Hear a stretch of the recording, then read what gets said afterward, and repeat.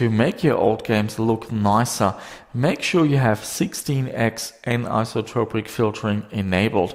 What that will do is sharpen the textures going into distance when looking at an angle. The game might have an option built in to do that. If it doesn't, you can go to your driver and force 16x anisotropic filtering. We have some examples here on the screen in Half-Life 2 and also Serious Sam.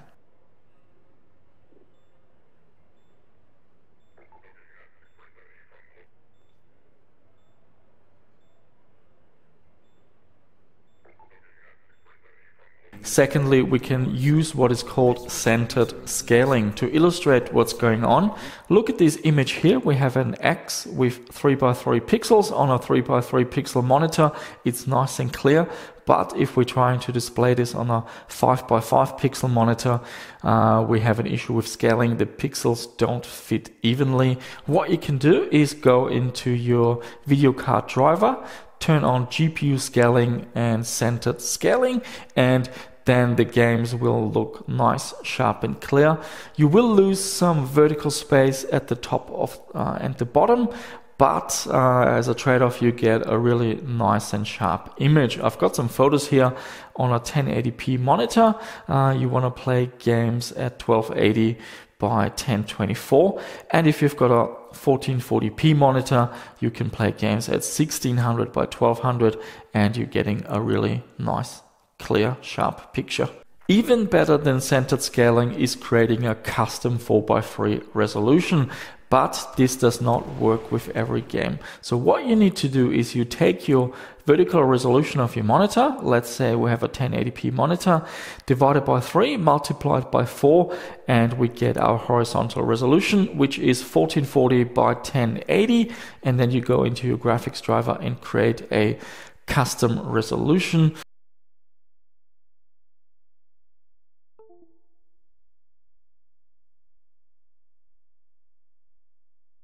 Then you go into your game, select that custom resolution, and you now have a sharp 4x3 aspect ratio image.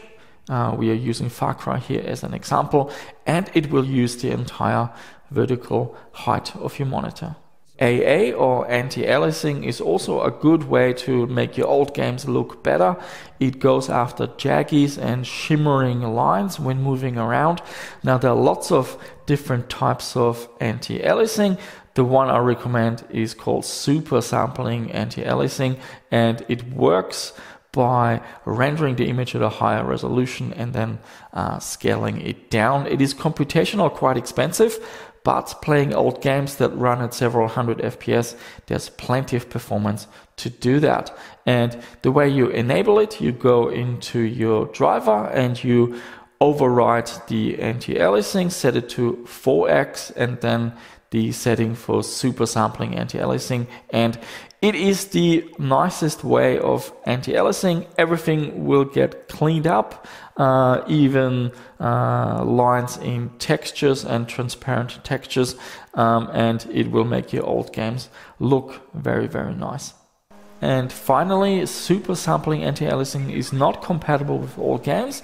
Try it first. It is the best option. If that fails with your game, for example, here we have Dirt 3, doesn't work with Supersampling Antialiasing, but works with what is called virtual super resolution offered by the graphics card and the graphics driver. What that does is it will virtually let you render the game at 4K and then downscale it to 1080p, giving you the same Supersampling Antialiasing experience. There's one downside.